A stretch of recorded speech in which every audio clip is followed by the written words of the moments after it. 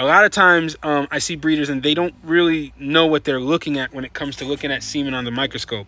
So whether you're getting semen shipped to you or whether you're shipping it out for a dog breeding, this is what you want to look at when it comes time to looking at semen on the microscope, so you actually know what to look for and what you're looking at. So stay tuned.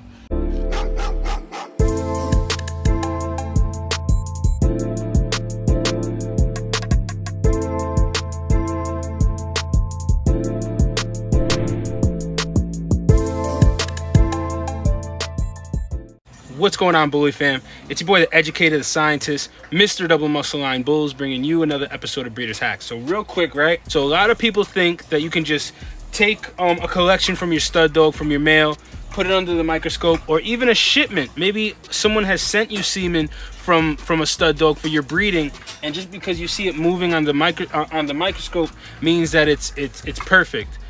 That's not the case. That'll tell you that semen's alive. But I'm going to show you guys just some key things to look for when you're looking at the microscope. This isn't a full-blown semen evaluation, but this will definitely be more insightful and kind of give you an idea of what to look for when you're looking at semen on the microscope, so that you have a better, more educated, lens when it comes to looking at semen on the microscope, so you know if you have a good collection or not. So let's get started. So I have my collection here. And this is from our stud dog, anger management. And if you can see, and actually I'll show you real quick, I'm grabbing a little syringe so I can pull some of this out, right? So I just took a little bit out. We don't need much because we're just throwing it on the microscope real quick. But as you can see, look at how cloudy this is. This is what you want when you're collecting from your stud dogs. It needs to be nice and cloudy. If it's not cloudy like this, if it's clear, there may be some infertility issues with your stud dog. You may need to get checked, get a semen evaluation done. We do semen evaluations regardless. But anyway, what we're gonna do is you're gonna take your microscope slide, right? Just like this. You're gonna take your microscope slide just like this. And now all you need is literally a drop. Let's see if I can show you guys real quick. So literally all I'm putting is a drop. That's all you need. That's more than enough. More than enough. So put this in here with the cup. And now we're gonna go ahead and take our cover slide, and it'll just literally go right on top, just like that. And now it flattens it out. So what we're gonna go ahead and do is, on your microscope, you want to set it to the lowest magnification first, and then just go ahead and put it right here real quick. And as you can see, this is all swimmers. As you can see, look at that, amazing, millions and millions and millions. So now that we have it on the lowest magnification, as you can see, we're gonna go ahead and now turn it up to our middle magnification. That's the one I use most of the time. And as you can see, it's blank. So what I need to do is adjust it so you guys can see. Look at that, beautiful. Plenty of semen all over the screen. And I'm gonna do some product placement right now real quick, because I mean, this is what we use. We keep the stud dogs on, Vital Sperm, and I mean, this stuff works amazing. This is exactly what you want when you're looking at a semen collection. So there's three things you want to look at when you're looking at semen under the microscope. The things you want to be mindful for is motility, the morphology, and the sperm count. When we're looking at it quickly under the microscope, we can't really get a sperm count unless we have an eye sperm or we're doing an actual semen evaluation. But we can look at the morphology and we can look at the motility. And I know it's a little tough to see. So the rule of thumb when looking at semen under the microscope is the 3/4 rule. What is the 3/4 rule? 3/4 of what you see on the screen needs to be moving in straight directions, not in like circles or anything, but straight directions. Obviously moving, not dead, just hanging out there. And I mean, this is what you see here. I mean, this looks phenomenal. See, and I don't know if you can see, but I'm actually moving. I'm moving the slide around. And as you can see, all over the place, the semen is moving, and more than 3/4 is definitely moving just from visually looking. So that's essentially the key thing you want to be mindful of when you're looking under the microscope quickly at semen, is at least 3/4, 70% of it is 70% of it alive, and is 70% of it moving in straight directions. It really should just be like this, swimming all over the place. This is what you want to see, you know. Like I said, you don't want to see them like, you know, swimming in circles and whatnot, but like mostly in straight directions. Now, what I'm going to do is we'll go ahead and bring it down, and we'll put it to the highest magnification now. I don't use this too much. I usually use it when I'm like looking at the morphology, meaning the shape of the sperm cells, because the shape of the sperm cells are important.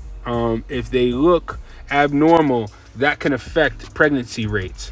We're not doing a full-blown semen evaluation. More or less, we're just looking to make sure that we have a decent collection visually quickly before doing a breeding.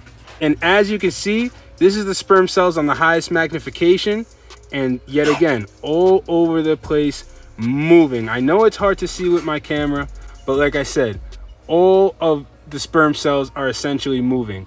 We're definitely at like maybe 90%.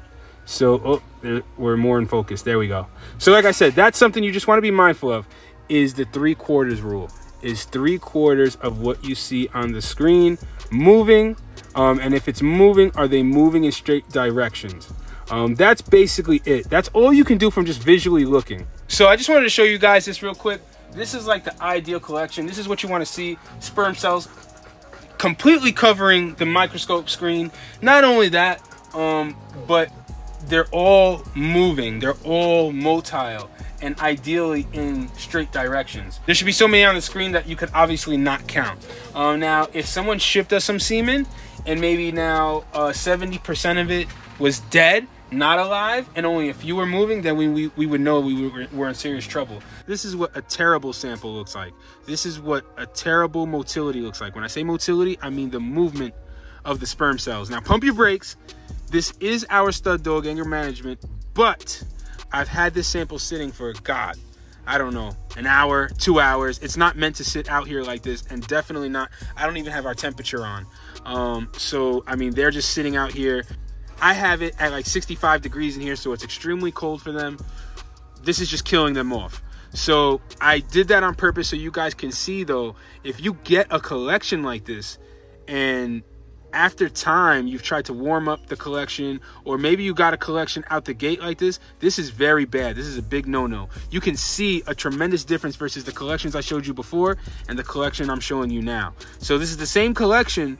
I just let it sit for quite some time, and as you can see, I mean, if the sperm cells are barely moving, how would you expect them to make that trip, 1 day, 2 day trip to inseminating the eggs? They probably wouldn't. They probably couldn't. So anyway, guys, I just want to show you guys. This is what a terrible collection looks like. And with some dogs or some collections that maybe you got and you received, the semen all might even be dead. I've seen semen shipped and getting it the next day and it's all dead. Maybe temperature shock, whatever the reasons may be. Even if maybe the stud is having issues, the semen could be completely dead. This is just a very low motility. They're moving very, very, very slow. I wouldn't use this. Well, at least at this point I wouldn't use this. I would have inseminated the female hours ago. But I just wanted to show you guys. And like I said, the next worst scenario from this is just they're all dead. But this is just to show you guys what you don't want to see, just to give you guys a little example. So I've been on YouTube and I haven't seen anybody that just did a quick video explaining what you want to look at when you get, either if someone shipped you a sample of semen and you're doing a breeding, or whether you're going to ship out some semen and you're looking at your stud dog's semen sample on the microscope. That's, I mean, without going crazy, I highly recommend the best thing to do is get a semen evaluation. You'll know your sperm count, your morphology, the shape, the motility, meaning how many are moving in a straight direction.